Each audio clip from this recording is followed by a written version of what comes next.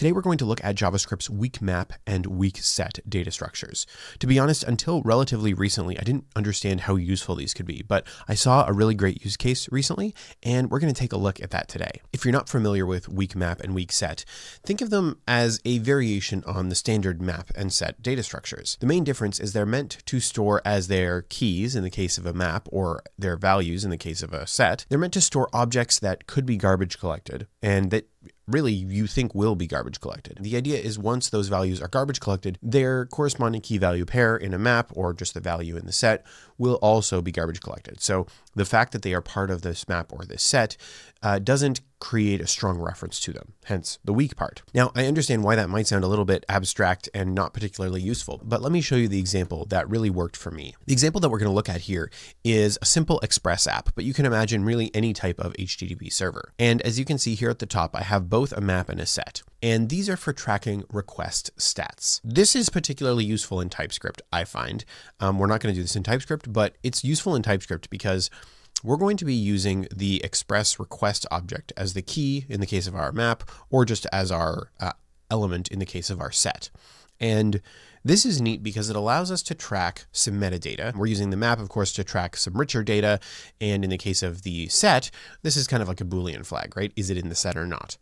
And so we can track this strongly typed in TypeScript data related to our request, but we don't have to change the type of the request. If you wanted to start adding these fields to your request and also keep that strongly typed, that can get a little bit weird in TypeScript if you're trying to mutate an object type as you go through several different pieces of maybe like Express middleware or just as an object flows through a set of functions. And so storing this data elsewhere, like in a WeakMap or WeakSet, is really useful because a request object, almost by definition, is relatively short-lived, right? It should be an object that exists and is passed through your system, then is garbage collected once the request has been responded to.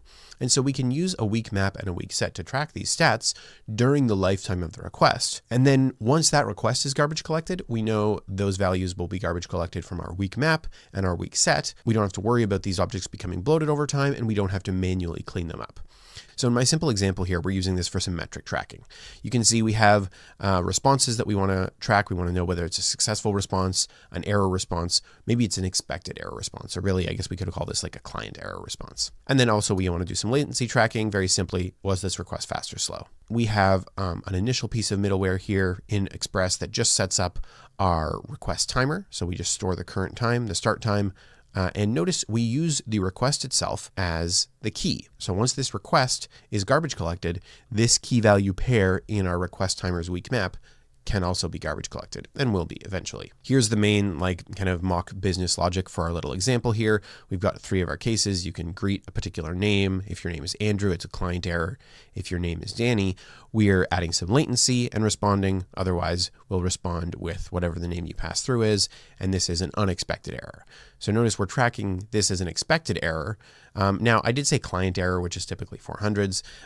Maybe there are some 400s that are unexpected. A lot of us, I think, are working on applications where we build both the API and the client. And so there are some errors where if the client is getting that error, it's probably because you made a mistake in the client. That's a bug you need to fix. And so maybe you want to track some 400 errors separately. And so that's the main piece of our business logic. And then we have our metric tracking in a couple of pieces of middleware at the end of our application. So you can see we figure out whether this is an error based on our status code. We also figure out if it's an expected error by reading this value from our map. Now, one thing that you can notice here, but if we look at WeakSet, you can see we really only have 3 methods: add, delete, and has. Now, if we look at our set object, you can see there's a lot more that we can do here. Basically, you can loop over all of the items in this set. In a WeakSet, that's not something you can do. We see a similar thing in WeakMap, right? With WeakMap, we can set and get, we can delete, we can check for the existence of something.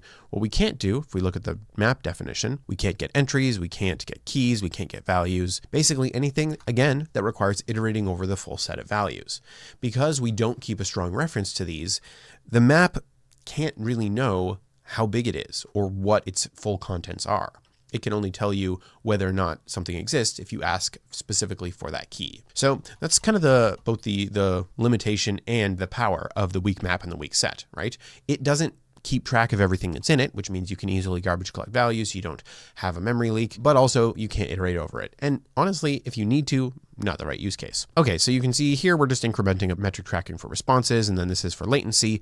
We can pull our start time out of our map, get the full request latency by diffing that, and then we just increment whether this is a fast or a slow request. And then our very last piece of middleware here just prints out our metrics after every request. So again, a really simple, very basic example, but I think it shows the power of the WeakMap and the WeakSet for keeping track of simple metadata. I will point out in the case of TypeScript, right, this is definitely something that we could strongly type. So this could be, I guess in Node, this would be an incoming message, I think. And you could have like a request metadata object here, and you can use both of these as strongly typed data structures. Again, this is really powerful for adding metadata to an object that you cannot really, in a strong way, change the type of. So let's see this in action. Start up our server here. I'm just going to curl it on this side. So if we start by curling Andrew, we can see we got a 400 here. We track this as an expected error, and it's a fast request. If we do Tom, Tom is going to be another fast request, but this is a unexpected error. Let's see, 400.